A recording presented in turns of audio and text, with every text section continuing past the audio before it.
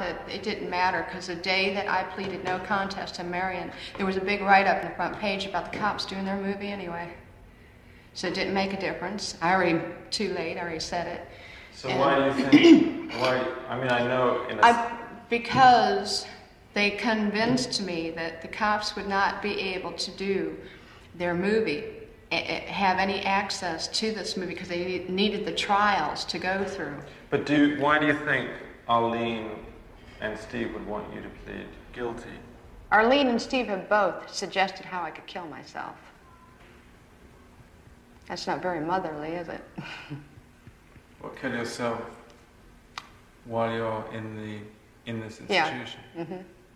I mean, they both suggested it. It's not very motherly nor very lawyerly, is it? And even giving me some ideas. So that's pretty sick. Mm-hmm. I know they're not on my side.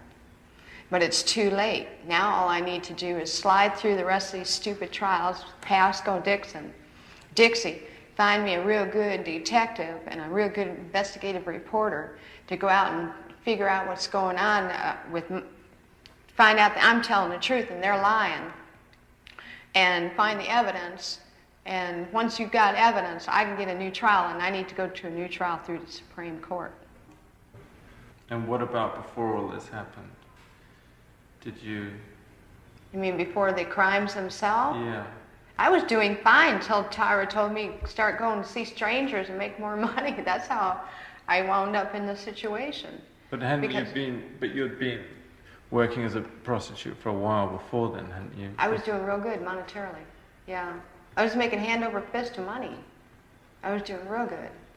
The only problem that happened is when Saudi Arabia came in, all my clients started going to Desert Storm and going to the bases and training and getting ready to go overseas and do that deal in Kuwait. And so I lost a lot of my regulars, and Tyra told me, well, why don't you go out there and do your strangers again like you did from the beginning when I started hooking. And I thought, you know, I can deal with my regulars I have now, but I only make about 100, 150 a week.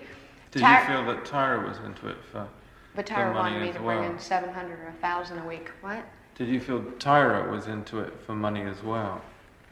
Well, now I look at it, yes, definitely. She was using me monetarily. So was my first lover before Tyra. I bought her a pressure cleaning business and everything, and she took off 2 months after I bought it for her. And now Steve and Aileen as well. Everybody. Why do you think? It must be the economy, man. Why do you think? Everybody seems like they just care about the money. They don't care about me. Aileen Wuornos killed 7 people. She deserves to die. Who gives a darn? Let's make some money and forget about her. But that's not the point.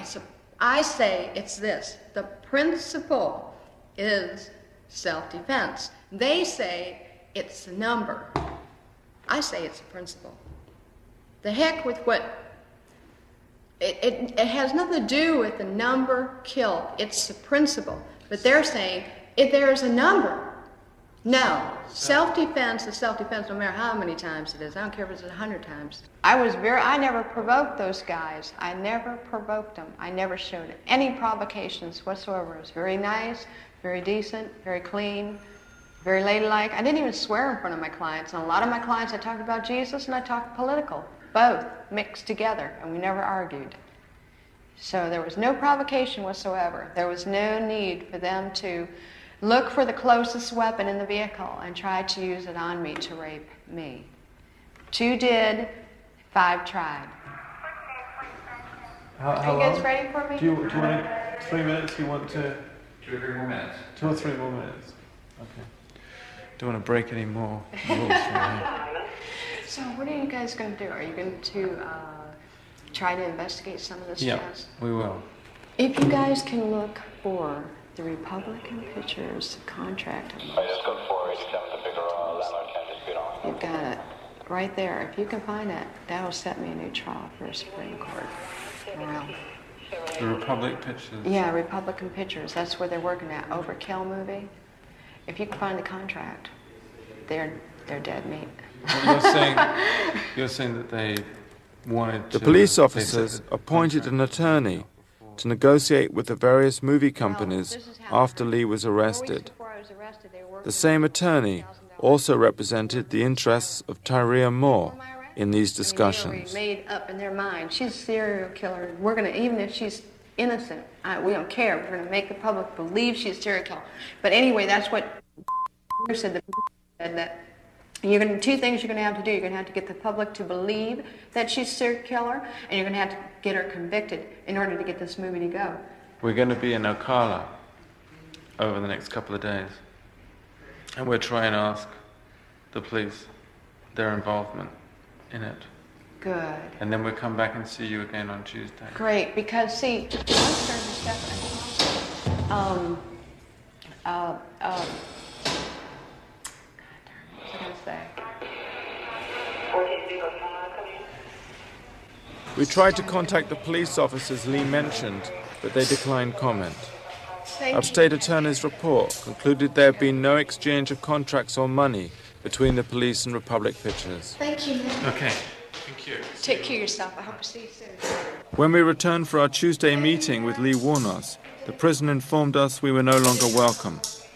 They cited our previous security violation. Maybe I'll look better next time. I'm getting my commissary today some mascara and a brush. Shortly after we left, it was discovered that Richard Mallory, Lee Wuornos' first victim, had spent 10 years in an institution for attempted rape. Thank you. Should there be an appeal, Steve Glazer will not be in charge of the case.